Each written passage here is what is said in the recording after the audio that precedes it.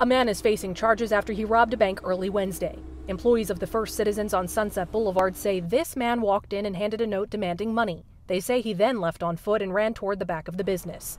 Deputies immediately responded, and our investigation, along with Lexington Medical Center, Public Safety, and the FBI began. Once investigators arrived on scene, we were able to piece together some information and determine how the suspect left the area, the direction of travel. Then eventually we were able to locate him. We have since taken him into custody. We have recovered some items related to the robbery, and then also we've been able to recover the cash taken. The man is now being taken to the Lexington County Detention Center, where he'll be charged in connection to this crime.